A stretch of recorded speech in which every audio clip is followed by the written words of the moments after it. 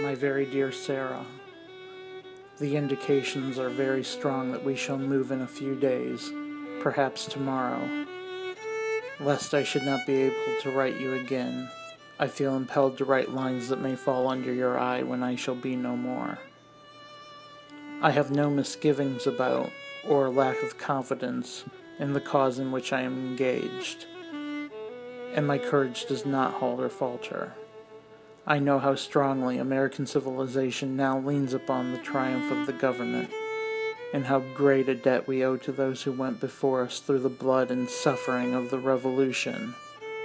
And I am willing, perfectly willing, to lay down all my joys in this life to help maintain this government and to pay that debt.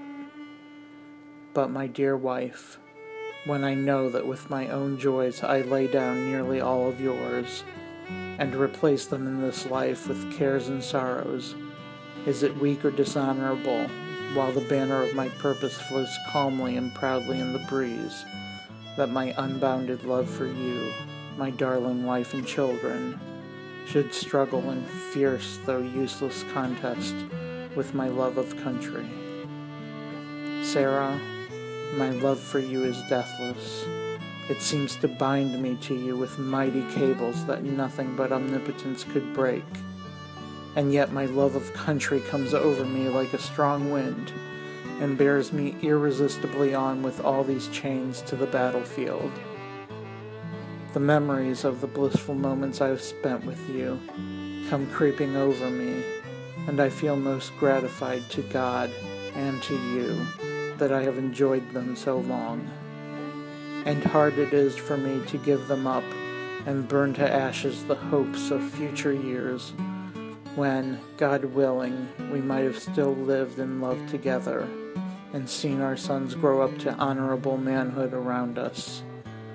I have, I know, but few and small claims upon divine providence, but something whispers to me that I shall return to my loved ones unharmed. If I do not, my dear Sarah, never forget how much I love you, and when my last breath escapes me on the battlefield, it will whisper your name. Forgive my many faults and the many pains I have caused you.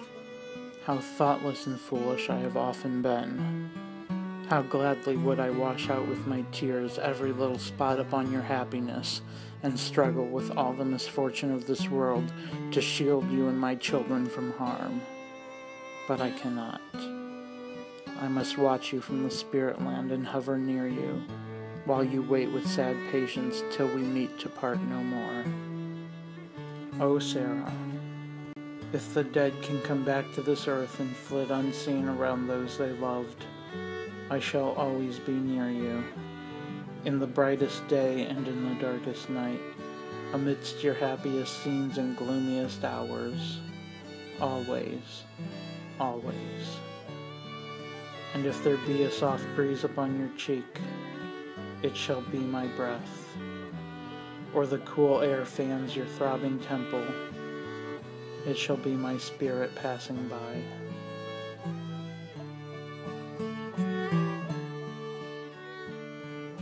Sarah, do not mourn me dead. Think I am gone and wait for me, for we shall meet again.